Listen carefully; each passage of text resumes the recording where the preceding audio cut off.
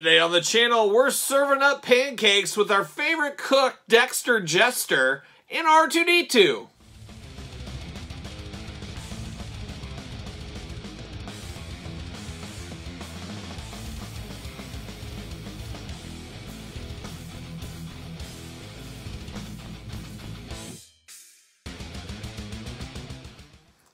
Welcome everyone, Kyle here, and welcome back to the channel for our daily Star Wars unboxing and review in 2021 and possibly beyond. And today, we've got R2-D2, hot garbage, old faithful hot garbage. Hopefully not today. We'll investigate, and then we got our favorite short order cook, Dexter Jettster. But remember, for all your Star Wars needs and a whole lot more, hit up Big Bad Toy Store. Link in the description below. So we're going to unbox more of these 2002-ish era Star Wars figures. And we're going to start with old Dexter Jettster because, hey, I'm a sucker for a cook. Somebody who can make me some flapjacks and tell me some secrets. Sign me up all day long. But there he is in the package. A big figure, an alien, a creature. Man, you guys know that hits my wheelhouse. You know I'm excited for this figure. A lot of good, crazy big aliens throughout the years with this one.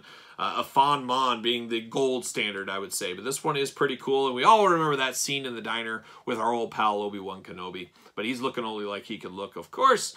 Good glamour shot at the bottom. Coruscant Informant is what his name is. And cook. But get to the back, we got the big blurb, the generic one, then we got the one we'll read. You got some showing what the figure can do, what he's up to with all of his knives and stuff. Looks like kind of like a big bullfrog that you'd find out on the golf course. And you got a cross cell down below, and of course, 10 Jedi Master points. Let's get down to it. Let's see what's going on here. He's got a couple of knives and a couple of things going on, so let's see. Let's see what's happening to old Dexter. And once again, I forgot to read the back. Let me read the back. Hold on. Let me read the back. I got too into it. Just get so excited to get these big Star Wars figures. I just can't resist. I can't resist. But we got to do it formally. We got to read the back. We got to have documentation of the whole process here. That's the way I work. Dexter Jettster, a cook in the Coruscant Diner. Dexter Jettster picks up plenty of information as he's serving his patrons. An old friend of Obi-Wan Kenobi, he's always willing to share his information for a price. See you later. Just like any informant out there, they're always got their price. They're like a young $1 million man, Ted DiBiase. Everybody's got a price, including our favorite cook, Dexter. See you later. Get out of here. Big plastic prison. I just realized he has 4 arms. I don't know where I was. He's got 4 arms and 2 legs. He's like a mutated frog, I guess, at this point. I'm not sure what this little accessory is, so that'll be interesting to see if I can figure out what that is exactly. Pull him out there. And then he's got this like sword going on. And of course, it's locked in with all kinds of tape. See if I can bust that out. There it is. How much tape do you need? Jeez. See you later. Up high. There it goes. Now, this is interesting. Now, why does this butcher knife have effects on it? Why does it have all these... Oh, it's sticky. Gross. Why does it have all these effects? I don't remember. Did he do something with some effects, or did he get shocked or something in the diner? I don't know exactly why, but it's a big butcher knife, but also looks like a ninja sword, kind of the handle and everything else there, but still fairly cool. And then he's got a big old fish knife that he's going to fillet some fish, maybe cut up some nice salmon, some stuffed salmon maybe, getting real fancy on us. Very interesting. And then I'm not sure what this little piece is. I have no idea. It doesn't say in there. I don't know if it connects, maybe. I don't know. I have no idea what that little piece is. And maybe it's some scene in the movie I've already forgotten. But he does come with more weapons than I would assume. I do also have his waitress for the diner, if you guys remember that. We unboxed her on the channel, I believe, maybe with R2-D2 as well. But we got her there, so now you can really get that scene in the diner going on there. But then you get down to Dexter, and they've done a good job. It's like some of these figures you know you're never going to get again. I feel like Hasbro said, you know what, we got to make them good. He's even got like his arm tattoos in the side here going on. We got articulation on 4 arms. All 4 of the arms have articulation. That's why he's such a good cook. He has 4 arms. He could be working and flipping and flopping and flying everywhere. He's got his pants hanging down here, his gut kind of hanging out, dirty gray shirt. I mean, it looks like it's in some scummy diner is kind of how he looks like he'd be there. I love that he's got the cool ponytail going because frog-type people love ponytails. Got kind of a spiked head, just really cool head looking on this. This is a solid figure. He's got the handkerchief in the back. He's got the apron, which is a softer plastic, but still hard. just a lot to like about this guy. I like it a lot. I like quirky alien characters like this that we don't get a lot of. I think is just a cool thing of the Star Wars universe. Be it in the 3 3/4 or the Black Series, I'm here for it all day. There's a lot of cool looks with it. Just a lot of coolness about this figure, and I'm happy to have this one. This is probably one of my most favorite out of this series of Star Wars figures. Of course, Elephant Mon is the gold standards, like I said earlier.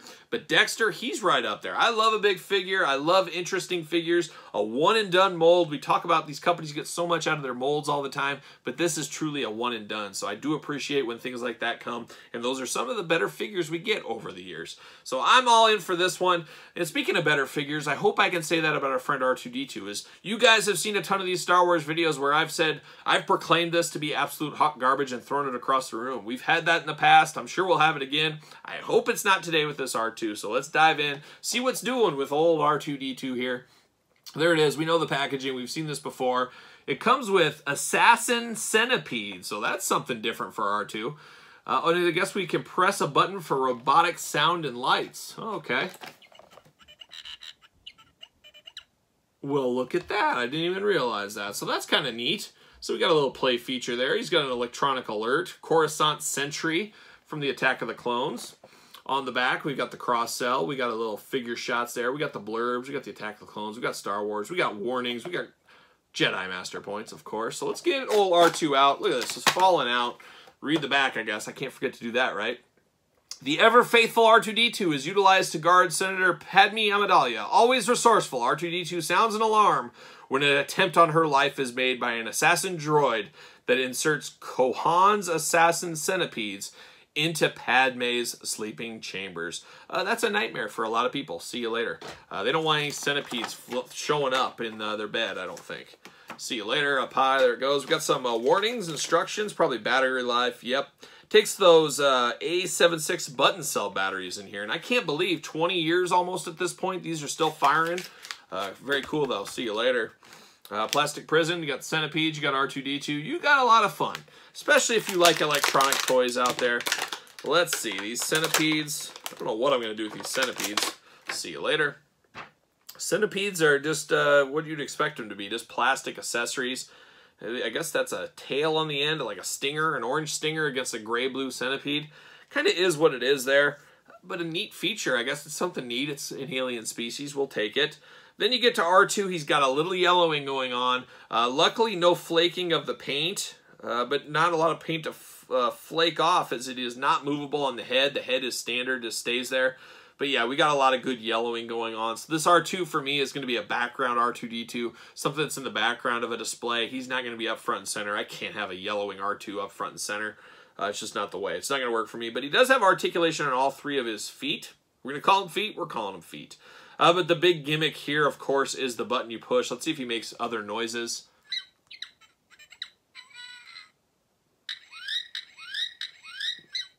There's the alarm. So pretty cool with the lights blown up like that. For a $5 figure, I think that's pretty solid. I wish he wasn't yellow. This would be a very solid R2-D2 if he didn't have yellow going on. But per R2-D2, per C-3PO, we got to have hot garbage almost every single time. I don't know what I'm going to do with these. It's not like I'm going to set up a display shelf of Padme sleeping with centipedes going into her. I don't think that's in the cards for my display.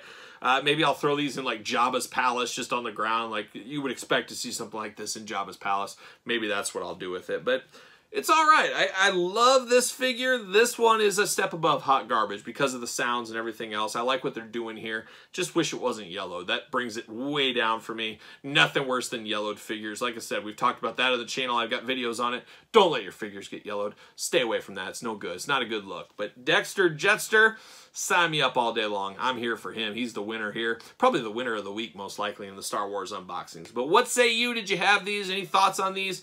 You guys tell me in the comments down below. Make sure you like this video. Make sure you subscribe to the channel. Follow me on social media, SirPaul64 on Twitter, Instagram, _Kyle_Peterson, and of course, ProWrestlingTees.com.